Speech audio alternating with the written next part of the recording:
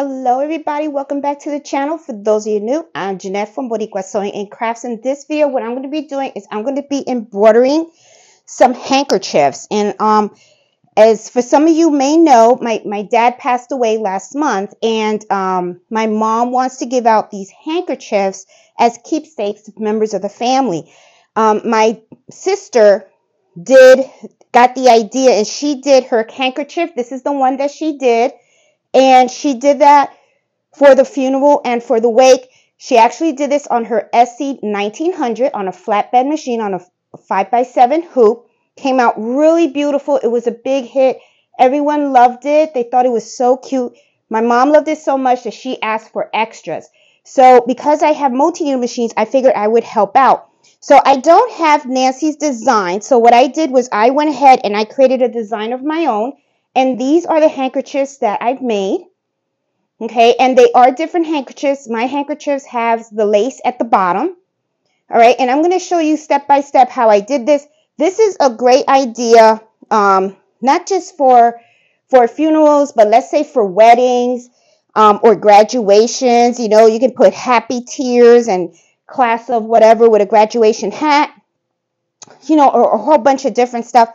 Really neat. They're very easy to do, a little bit tricky if you don't know what to use and stuff, which I want to share with you. So that way you guys can make this for yourself if you want, you know, to do something like this, similar for some type of an occasion, maybe a wedding or something like that.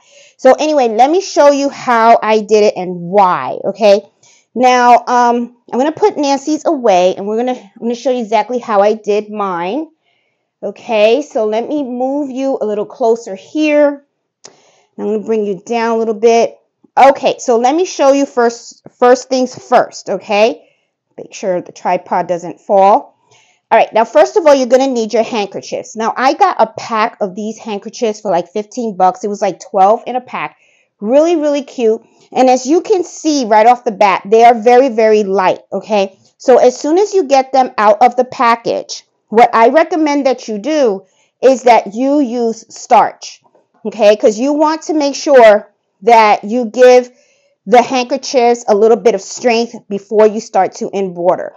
So one of the things that I did was my sister found this starch, which is really nice because they have these little scents. They have all different types. They have lavender and all that stuff. I actually like the linen. So I use this to starch all of these handkerchiefs before embroidering, just to give it that strength. All right, so let's talk about after you starch it. Okay, you know, you iron it, make sure it's nice. You don't have to over starch it. You don't have to put a whole lot. Just put a little bit, just to give it that little extra you know. And then what you're going to do is you're going to have to pick your stabilizer. Now I use tearaway on this, and I'm going to tell you why. The tearaway, you tear it off. Okay, and then what happens is you really don't have much left under in the back. See? Okay, if you use cutaway, you're not going to be able to get this clean finish in the back because cutaway doesn't tear. And if you choose to use cutaway, and I have cutaway right here, another thing I want to show you is take a look behind. When you start to cut away, you know, when you cut around your embroidery, you're going to still see the stabilizer underneath, because as you can see, it's like adding another layer of fabric underneath this thin linen. So it's not going to look very attractive because as you can see, you can actually see the square. So however you cut around the embroidery, you're going to see that. All right. So I don't recommend cutaway if you're doing these the cutaways if you're doing the handkerchiefs. Stick to tearaway, okay? So the tearaway that I'm using, if you guys are familiar, and I'll link all this stuff in the video description. I use the tearaway that's 1.8 ounces, and I like this brand, okay? This is the tearaway that I use. And let's see, where is my sheet? Did I lose my tearaway? I think I did, but I'll just get another one from here. Okay, so this, it just rips off easy, okay? So I'll be able to take this off when I'm done embroidering, and it's not going to show through, as you can see. Let's look at this so you can see. See how you can't see it? Okay. All right. And I'm going to turn it around. See, and there's still a little bit in there in the lettering, but it doesn't show. See how pretty? Okay. So that's why I use the tearaway. So I just wanted to give you the basics. Okay. So I already told you, starch it. Okay. Starch it, iron it. Make sure you get all the wrinkles out really nice and everything. You're going to use tearaway. All right. And now let's talk about the embroidery file. I'm going to switch you over to the computer so we can take a look at what I got. Okay, guys, here we are. We're at my desktop, and I am using Embroider. Now, what I did was I just purchased a embroidery font of a cross. Now, these fonts that you see that I have here, these are from Merle from Embroider. They are small fonts. Usually, when I embroider with small fonts such as this, I use a 65-9 needle with 60 weight. In this case, I did not have the 60 weight color thread in the gold. So I tried my luck with the 40 weight and a 75 needle, and as you can see, they came out gorgeous. So the trick is to run the machine slow. Just because your machine goes 1,000 stitches per minute doesn't mean you have to. So what I did was I just did it really, really slow. As you can see, it came out really nice and clean. Let's take a look at it again so that you can see. So you can read it all. It doesn't look all crunched up, okay? Now, some of you guys may ask and say, well, Jeanette, in the past, some of the videos that you've done where you did polo shirts and all that kind of stuff, you've always used a 60 weight thread with 65-9 needle. The reason why you do that is because that fabric is stretchy. This fabric is not that stretchy. It's not going to be worn and washed, okay? As you can see, it's linen. There is really very little stretch to it. So you should be good with using a 40 weight thread and a 75-11 needle, okay? So you should be okay. Now, the one thing that I will say is be careful with the size of your font. You don't want it too small because 40 weight thread can be thick. And the next thing you know, it's going to end up getting all crunched up, and it's not going to be, readable. All right. So this was the file that I did. And all I did was I created it. I put it in a 5x5 hoop. Okay. I'm using my Mighty hoops, and I'm doing this on the multi-do machine. And once I, created the design that I wanted, I did a test stitch. It came out fine. And I decided to embroider the others. So now let me show you how I actually hoop the handkerchief using the hooping station. Okay, guys, here we are at the hooping station. All right, I've got my dinner napkin, and I have my tearaway stabilizer that I'm going to be using. And let me move this over. So I'm going to put this away. I don't need this. And here I have my 5x5 Mighty hoop. Okay, so I'm actually going to hoop this on, and I'm going to put my tearaway stabilizer on top, and I'm going to show you how I actually measure, how I know how to lay down my handkerchief. Okay, so I'm actually going to move the camera a little bit closer because I want you to see how I actually do this, and I'm actually going to zoom you in. Well, I think you can see. Okay, so this is the front of the handkerchief, right? So what I usually do is I lay it on, and then you see where I have the lace? I actually put the corner of the lace right here. And then what I do is I move this over, and I make sure that this is aligned with this. Okay, so I'm going to lift you up so that you can see. See how I put the corner right there on the dot? And then if you go all the way up, you see that I align it right there. So that's how I know that it is straight. Once I have this position, then I just hoop the product and take it to the machine to embroider. Okay, so do that. Then I just put that in there. And I make sure it's nice and taut, and it is nice and taut. Okay, so it's ready to go to the machine and embroider.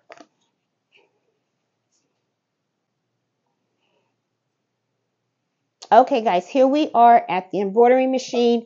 As I said, I am using a 5x5 mighty hoop, okay, putting it in there. I've already imported my design in there. I am using the letter, this type of thread, in case you guys are interested in knowing. I like using this type of thread. I think this thread works really, really great. Let me see if I can focus on it. There you go. That's the type of thread that I use.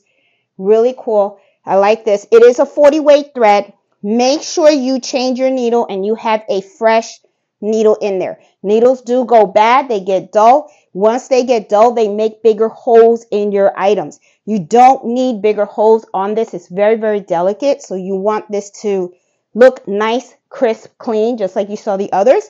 So that's usually what I do whenever I have a project starting with this.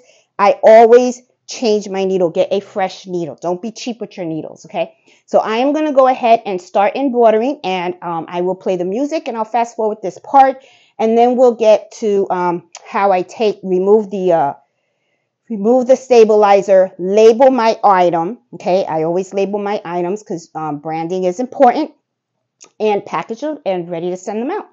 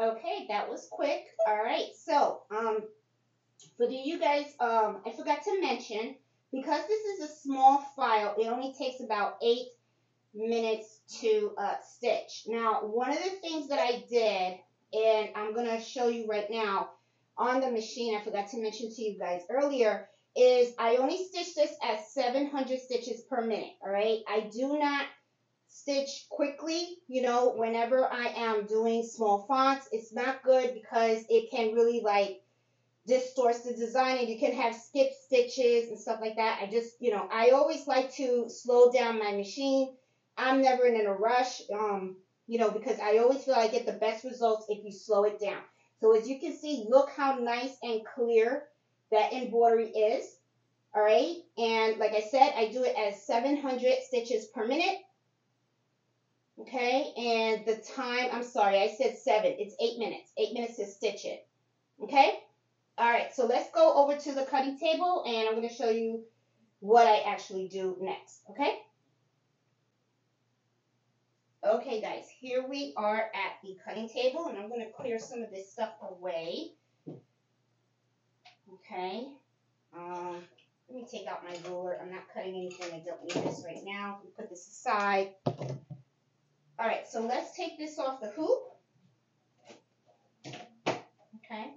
Now, as soon as you take it off the hoop, sorry, I know that was a little loud. I'm sorry. I don't think I have my microphone on me. I hope you guys heard me. Okay, so I'll just say it again real quick. Slow down the machine, 700 stitches per minute. Looks nice and crisp. Okay, don't go too fast, right? Don't rush these things. All right, so if you notice, whenever you take it out of the hoop, you end up with some little wrinkles and stuff like that. You're going to have to iron all that out. All right, never iron on top of your embroidery. Don't do that. Put a Teflon sheet or another piece of fabric on top if you have to iron within this area.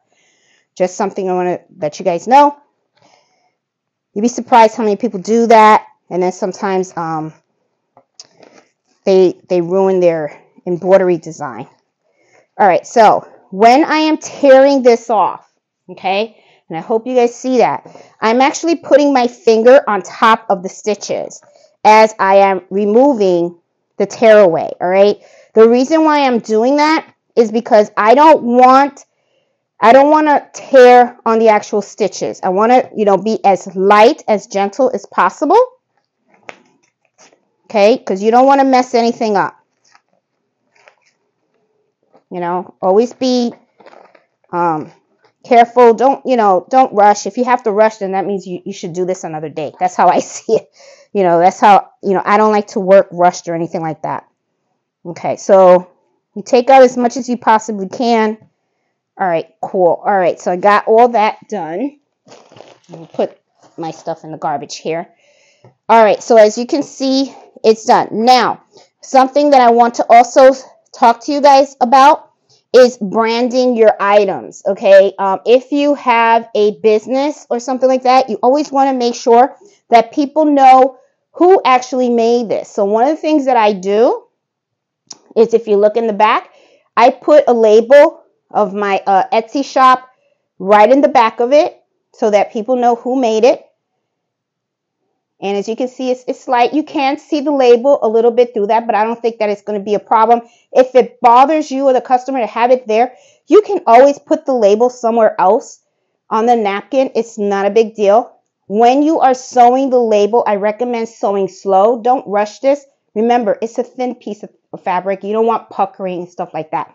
So that's what I usually do. I just go to my sewing machine and I just sew right down. I try to sew in the same place as the previous seam. Don't go crazy and stuff, because then it'll look kind of funky. And that's how I do it. Okay. So now what I'm going to do is I'm going to just, sew my label on the side. Okay. And then I'm going to iron the outside of it just to get rid of the little marks that you see right here. So that way it looks good. Okay. So I'm going to move you over to the sewing machine so that you can see me sewing the label. Okay. I am at my sewing machine and my SC 1900. The other thing too that I want to mention is when you are making these, and I want you to notice also in the back you have a bunch of tails. What I recommend you do is try to cut as much of the tails as you possibly can. Okay, because that way, it looks okay. I mean, it won't look bad after you iron it and stuff, but I just don't like having the tails. Now, don't cut them too short because you don't want to cut the knot or anything like that. But I do like to cut the tails so that way, it looks clean on the back as well, because sometimes the tails can be a little bit too long. There you go. Now, when I am sewing my label on here, I do go slow. And one of the things that I do is I make sure I position this correctly. I like using my knee lifter so that way I have my hands free. And I do turn the wheel with my hand, because what I want to do is I want to make sure I position the needle correctly. There it is. And then I lower the pressure foot, and then I just, like I said, go slow, back stitch. Don't just sew straight on your label, because then, you don't really have like a tight stitch, and this could fall off and stuff. So, and then go slow, because you want to be able to sew neatly. Okay. You don't want a sloppy thing. What I usually do is I slow down the machine, because you can accidentally hit the pressure foot, and the next thing you go zoom, and the next thing you're like, so just telling you from experience. All right. So now I do have some tails here. I do always cut my tails. Okay. You always want to cut the tails in the front and the back so that you don't have stuff hanging. Okay. There you go. Looks nice and neat. And now I'm actually going to go and iron this. Now, usually what I do is I put a Teflon sheet on top of this, and then I just iron the whole thing. And then we will meet you back at the cutting table. Okay, guys, here I am. I already pressed it. As you can see, came out really nice. And if you give it a close-up, you can see the lettering and everything very clear. Beautiful stitch out. The back looks clean. Got my little label on there. It's gorgeous. Just gorgeous. So I have made 8 of them. They were pretty simple to make. This is something that my mom is giving to everyone as a thank you that came over, that sent us cards and condolences and everything. She's sending this to family as a keepsake. Okay. Really cute idea. I really liked it. I'll show you again my sister's. My sister's was, she did it bigger. Hers was gorgeous too. Huge hit. Really love the way hers came out. I love that design of the heart. I thought that was really, really pretty. It was my favorite. So I kind of grabbed that one. But yeah, so now this is ready to be packaged, and I'm going to send it over to my mom, and hopefully she likes it. And yeah, this was a really big hit.